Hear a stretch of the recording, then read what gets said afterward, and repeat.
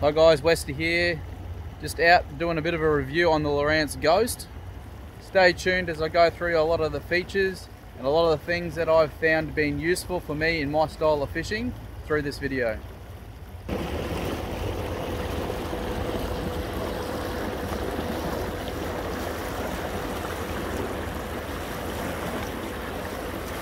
We're going to do a bit of a review on the Ghost here on the foot pedal.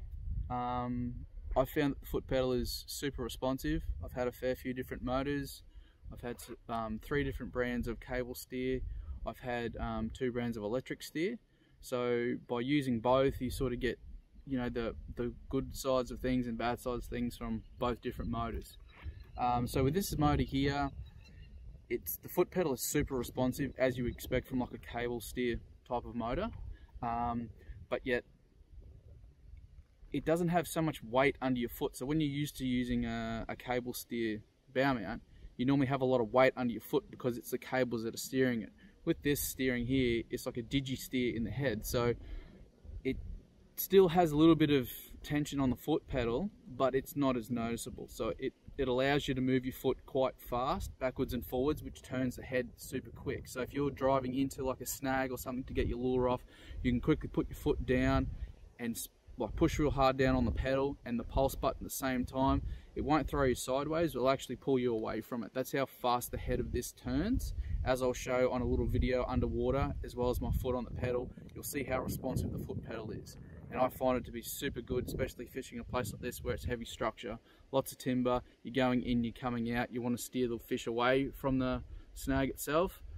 So it gives you the ability to do all that with this sensitive foot pedal. And also a good function with the foot pedal is, if you're used to the pulse button being on this side, you can actually take this off and put it onto that side. So if you're used to your motors being with the pulse on that side, or you're a different foot, you have the ability to change it over, which is really good function with these foot pedals, so you can adjust it to how you want. Obviously you've got these keypads here, the key buttons. So I've gone through a little bit of a video on setting up these keypads and key buttons on your foot pedal. So I'll have that link in the comments, or I'll have the link up on the screen.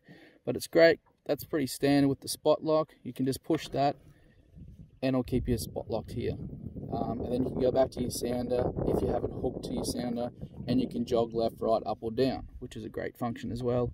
I've set this up as a waypoint marker, so if I'm fishing and I see fish on the sounder or there's some structure or something like that, I can hit that and I'll actually send a waypoint to my sounder for later on if I need to come back to it. Or if it's extremely windy, I can actually go fish the rest of the flat or the creek or whatever I'm fishing, and then I can send the electric motor back to the waypoint to anchor up. So it's a great function. I have a course lock, which is just going to keep it straight, and a heading lock, which is like autopilot. Okay, so they're the features that I have set up on my keypads on this.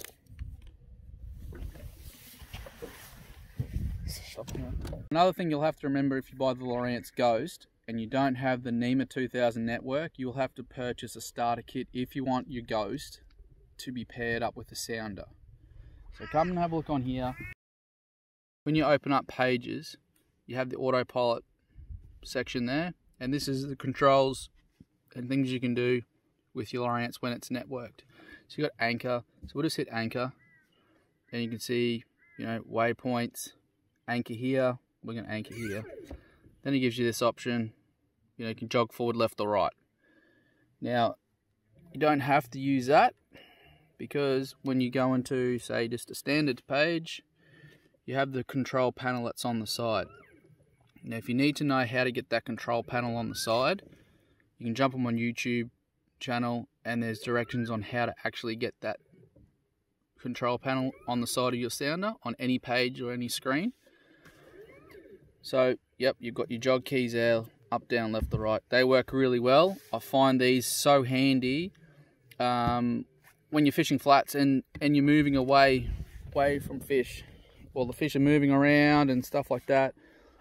All you need to do is you're just pushing left and right, left or right, and you can see it moves the smallest little amount, which is great. So you can really fine tune where you want your spot lock to sit. It's another little great feature that they have with this motor.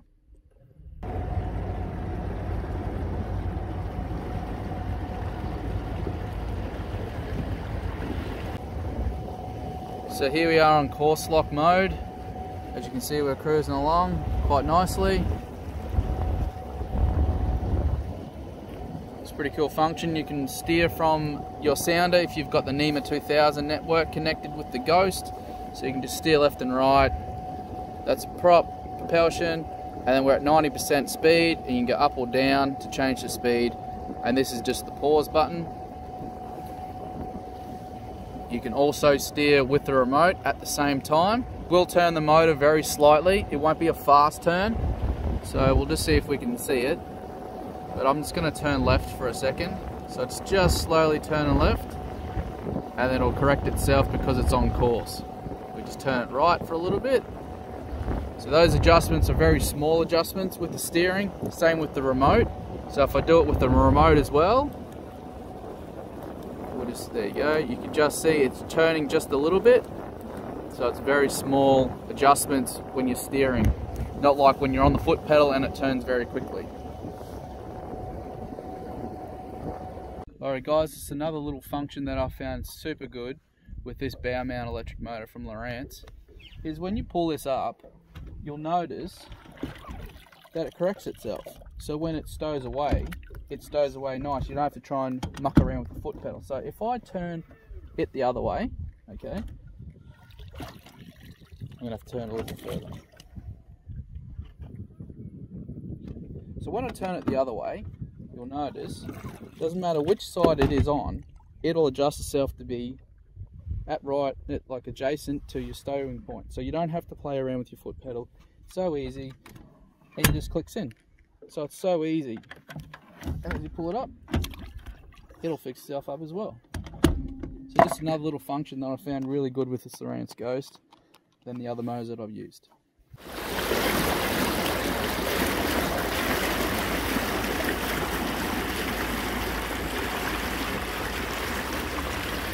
Just another thing I've noticed with the Lowrance Ghost that's a little bit different to the other electric motors out there is, on your remote, normally when you're on anchor lock or spot lock or whatever you want to call it, it normally indicates on the LCD screen on at what number or what percentage the motor is using when it's on spot lock.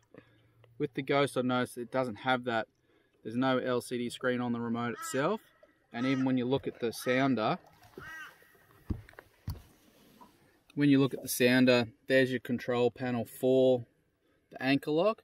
It doesn't show any percentage or what number it's using.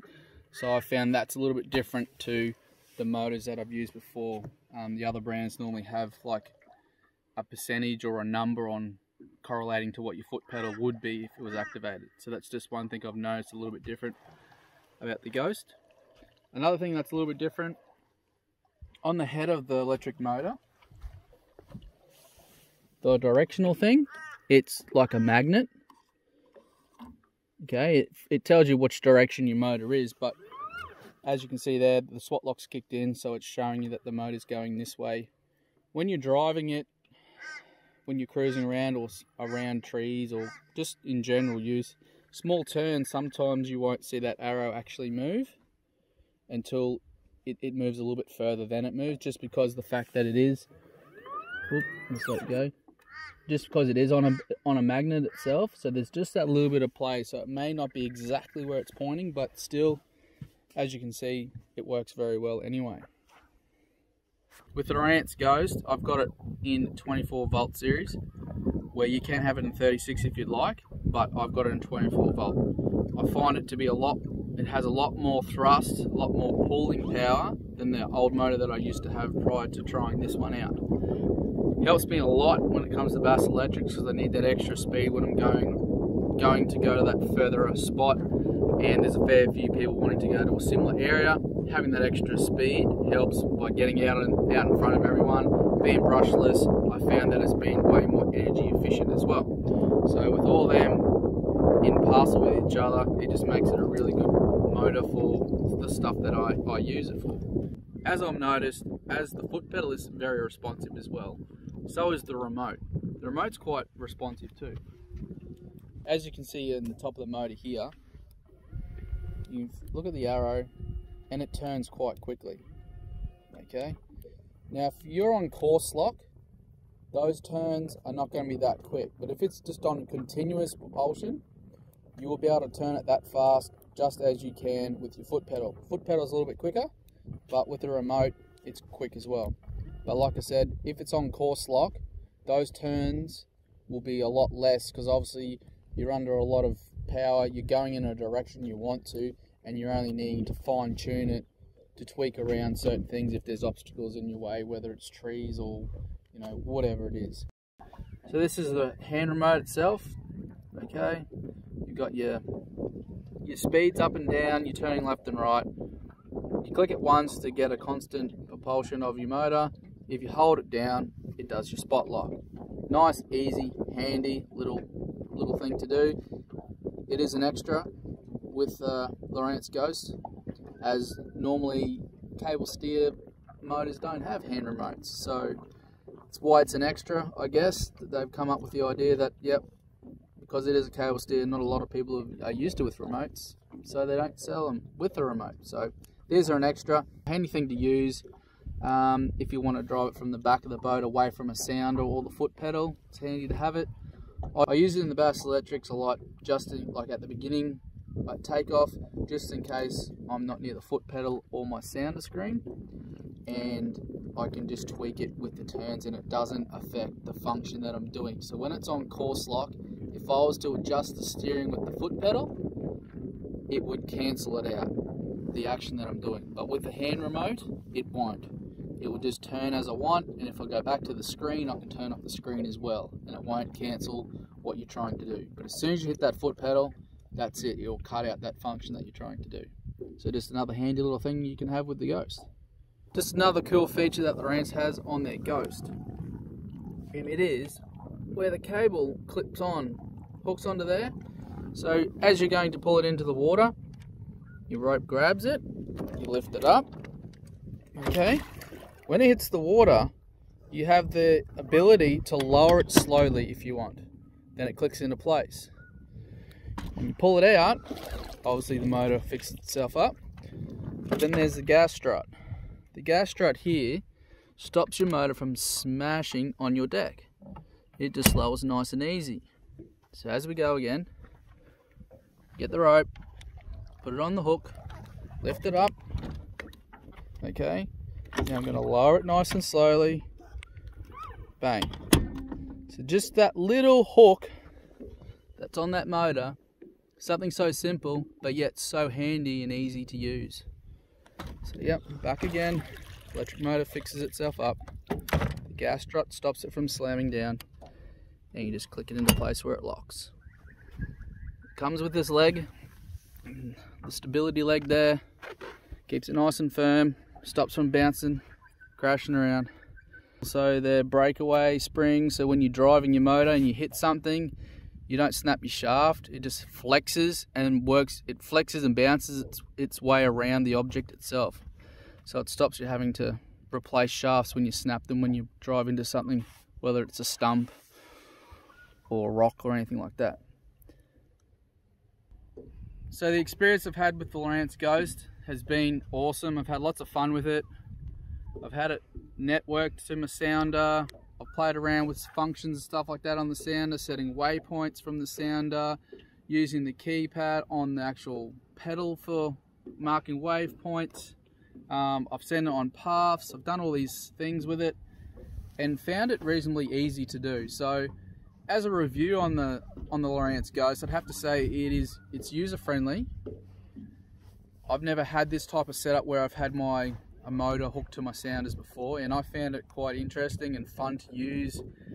Some features you probably wouldn't use, other features you will definitely use, other features you'll find that you would never have thought to use, but yet it'll help you with your fishing or guiding yourself around. So I've had lots of fun with the Ghost. I recommend it most definitely. It's lots of fun. It's strong, it looks cool. That was one of the first things I looked at and went, gee, that looks pretty cool.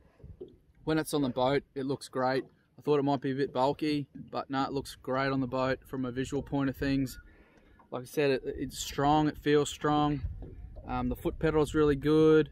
And the networking it to the sounder makes it heaps easy to use as well. So I'd like to thank Fishing Monthly for the opportunity to review this for the guys from Navico and Lowrance Australia. So big thumbs up for me. I love this product, it's great. Get on it, use it, have fun with it, and I'll see you on the water.